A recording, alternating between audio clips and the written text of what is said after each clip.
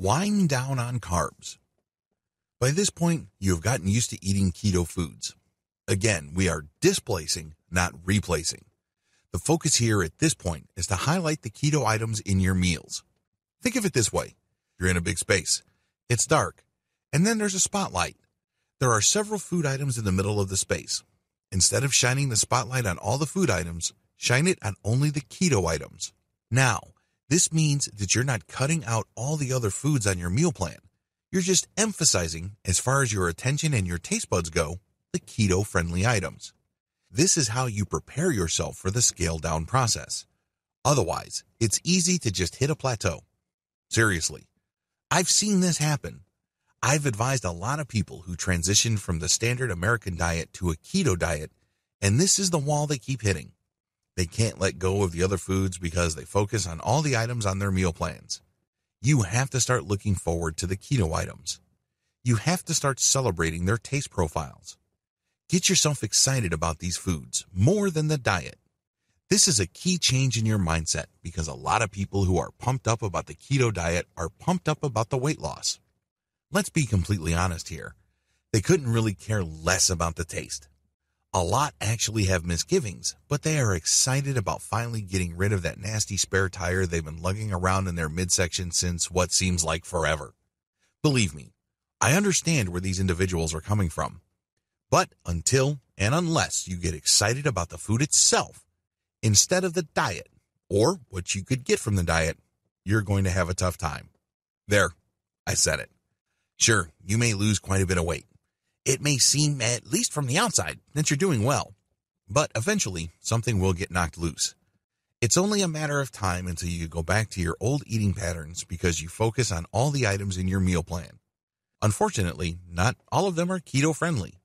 This is why it's really important to get used to eating keto foods and highlight them or focus on them more when you eat. When you're looking forward to your next meal, get excited about the keto food items. Do this for several days, if not weeks, and then you will be ready for the scale-down process. Start to scale down your carb intake dramatically. Please understand that your goal here is to trigger ketosis using diet. This involves a transition phase, but eventually you must be fully ketogenic. In other words, at a certain point in time, you must flip over to using fat as your main energy source instead of sugar. This is the point where things get real with the keto diet. All the previous videos that I've walked you through prepare you for this point in time. This can only happen when you start to scale down your carb intake dramatically. How come? As I've mentioned in a previous video, if insulin is in the picture, you're not burning fat for fuel. Seriously, it really is that simple. If you eat more than 12 to 25 carb grams every single day, your body will be producing insulin and you're mostly burning sugar throughout the day for energy. At this point in time, you're going to have to scale down your carb intake dramatically so you can get below the 12 to 25 gram maximum daily carb intake threshold. Thankfully, there are two wonder foods that you can rely on to get you there. Your keto wonder food number 1, eggs. I don't know about you, but I've always had a softness for eggs. They're compact, they're pretty straightforward, they're definitely easy to prepare, and they're loaded with nutrition. Eggs are packed with all sorts of vitamins and nutrients, and they don't really pack much calories on a gram per gram basis. Did you know that Weight Watchers no longer gives points for eggs?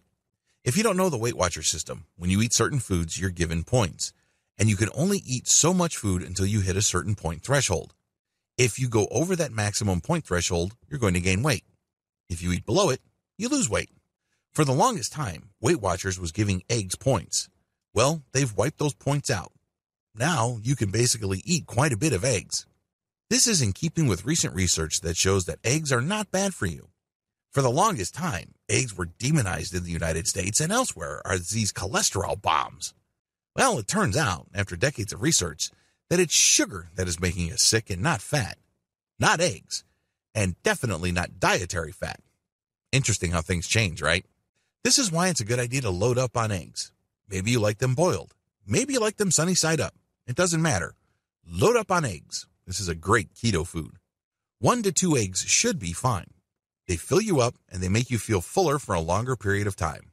Your keto wonder food number 2, avocado.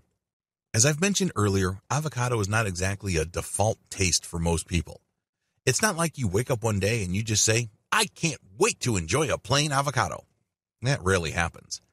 Either you eat avocado in the form of ice cream or you turn it into guacamole. But as a fruit by itself, added into a salad of greens, that takes some doing. It definitely takes some getting used to. But if you really want to take your keto diet to the next level and scale down your carb intake dramatically, load up on avocado. It's loaded in fat, but it also has dietary fiber and is loaded with vitamins. It's really good for you. And it is actually easy to get used to because it's very versatile. You can mix it with all sorts of greens. You can mix it with egg. It's good stuff. Your keto wonder food number 3, cauliflower. I include cauliflower here knowing full well that it does have carbohydrates. This is why it's a good idea to use moderate amounts of cauliflower. Maybe you can prepare it once every other day or a little more frequently. I include cauliflower here because a lot of us veterans of the standard American diet are used to eating a significant amount of carbohydrates every day. In my case, I used to eat a lot of rice. Cauliflower saved my life as far as my keto diet goes. Why? Instead of loading up on brown rice, red rice, or plain steamed white rice, I make cauliflower rice. You just grind it up and then you fry it. You can turn it into fried rice, or you can serve it plain, fried, or sautéed. It is roughly the same consistency as rice, but it's loaded with protein instead of carbs. Of course, you should only eat a moderate amount of protein daily. You can't go overboard with protein because, as I have mentioned earlier in this training, your liver actually turns protein into sugar. This is called glucogenesis. You don't want this to happen because you want to minimize the amount of sugar, regardless of its source, in your system for ketosis to work its wonders. For more free educational content, visit learnforfree.biz. Content produced and distributed by AllSuperInfo.